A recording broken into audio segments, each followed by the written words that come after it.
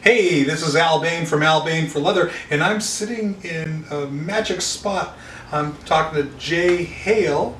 He is a guitar builder extraordinaire. I was referred to him by Adam Reaver at FU Tone. So let's give a warm welcome to Mr. Jay Hale. How you doing? Hey, so tell me about yourself. What do you do as your primary occupation here? So my primary occupation, I'm a guitar builder and guitar tech. I basically do installs and overhauls of FU Tone products for people in the LA area. Okay. Adam's go-to guy for that. And you build your own guitars? Yes. And you market them under your own brand name? Yes, JHALEguitars.com. Okay, so by that, like, what do? Do you take bodies and put necks on and all that stuff, or how does it work? Basically what I do with the customer is, instead of going and buying some kind of cookie cutter, bargain basement, whatever, you spec it out from top to bottom, what kind of wood you want for the body, what kind of neck you want, what kind of fretboard you want, what size fret wire you want. The control configuration, the pickup layout, what kind of bridge do you want? Do you want a stop tail piece? Do you want a Floyd Rose? Do you want an FU2 bridge? That kind of thing. Cool. What kind of hardware do you want? Do you want titanium hardware? Do you want stainless steel hardware? What do you want? You know, it's like... Sounds like the possibilities are fairly endless. Fairly endless, and still beating most of the big custom shops. Right on. So how'd you get started? What was the genesis of this project? Funny story, when I was a kid, growing up in a small town in West Virginia, there were 3 guitar stores. I was a huge Van Halen freak, like most kids our age. You couldn't get a guitar, you couldn't get a Strat with a humbucker back in the day. Okay. So I'm like, well, how am I going to get one of these? I can either get like a Strat or Les Paul, and I don't want either one of them, you know?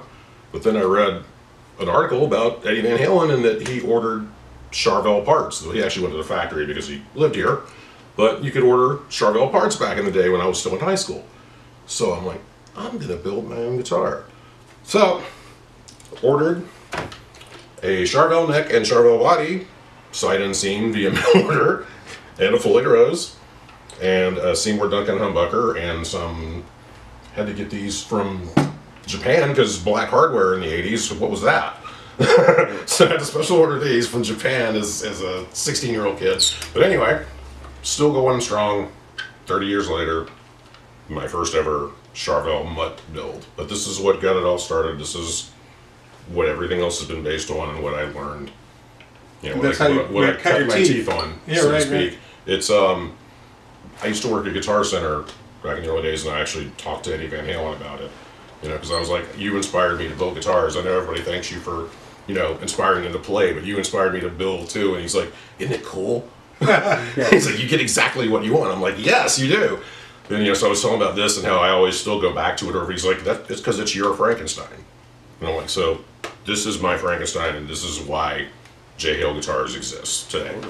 Because I started doing this as a kid and never stopped.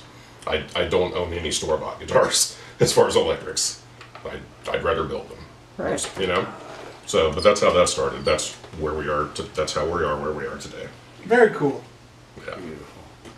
You do cool graphics on them? I can. I have a couple of different painters that I use. It might take a little longer, basically because of the pandemic right now. I mean, everybody's lead time's a little longer, but you don't want to rush an artist, number one. But yeah, sky's the limit, basically. Right on. So you had mentioned the pandemic, and myself, along with the team at C4OCradio.com, have been working on a little video series and talking about the effects of the coronavirus, the quarantine, the pandemic, and all that stuff, and how they're impacting the behind-the-scenes folks that work in and around the motion picture and music industry. So you clearly qualify as a motion industry, music industry behind-the-scenes cat, because you're building. And do you do any guitar teching? Yes. Okay, so how has the pandemic and the quarantine affected you and your business model as it is today? Well, obviously nobody's, gigging anywhere else. I kind of transitioned out of like touring guitar tech work or anything like that. But I'm still doing repairs and setups and things locally. But again, nobody's gigging, so they're not really needing as fast a turnaround, or it's like, oh, I have a gig tomorrow. No, you don't. So still doing some work for people that are still working in the studio when they can, where things are still open and they can do it socially distant and whatnot. Do you find that you've had a negative impact and your business has slowed down? Yeah, as far as, it's harder to get somebody to wait now 8 months for a guitar instead of 6, which was my normal turnaround time, because fabrication takes longer now. Right. So how are you adapting to that? It takes longer to get parts. So how are you adapting to that? You make people aware of the lead times or whatever, and I'm trying to keep more things on hand to have less of that issue. But again, it's a logistics problem, and everybody's having it right now. There's no way you can escape it.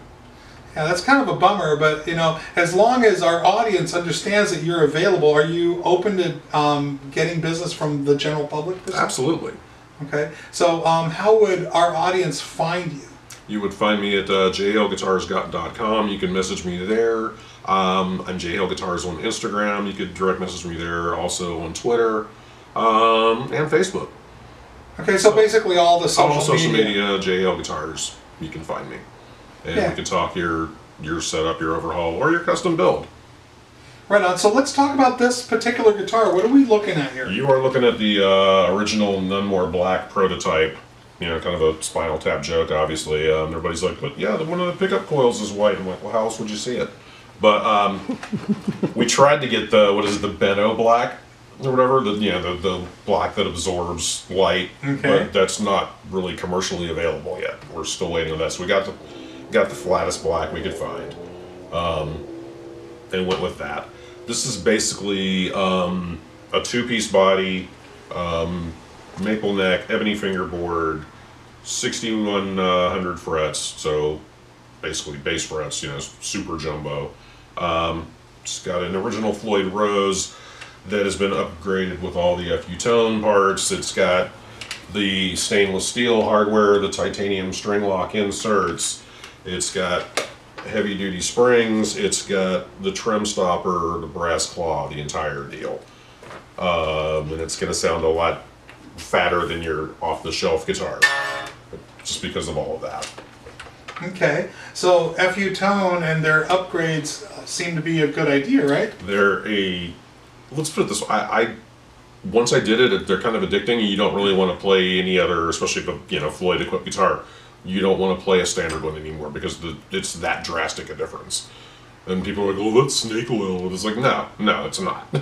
So you can A/B it with another guitar that doesn't have it, those parts, and it's a drastic difference. So you definitely recommend somebody try it at least and see for themselves. See for yourself. And the great thing about my guitars is they all come with that standard. It's like you don't have to do a $400 upgrade after the fact. It's already there. Right on, right on. So I do definitely see a problem with this particular guitar. Hey, do you guys see it too? Do you see it with me? It's not left-handed? No, there's that. What is this?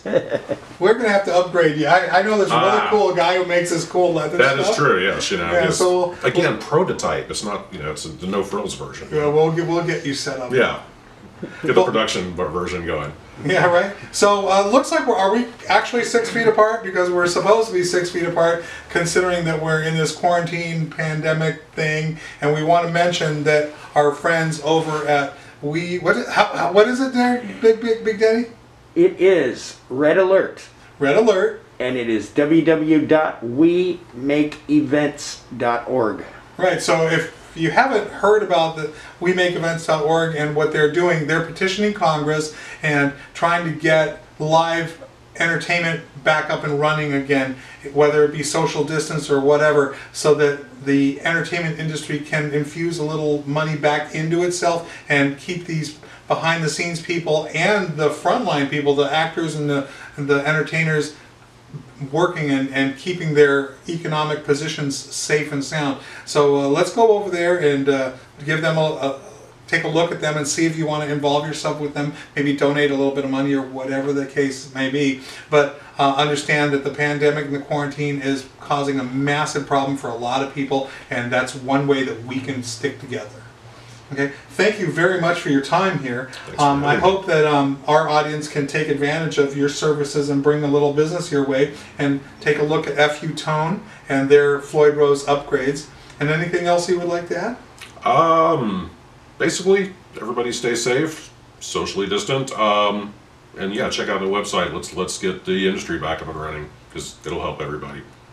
Right on. From myself, Al Bane for Leather, our friends at C4OC Radio, considering it's the holiday season, please have a happy holiday, good new year, and remember C4OCradio.com.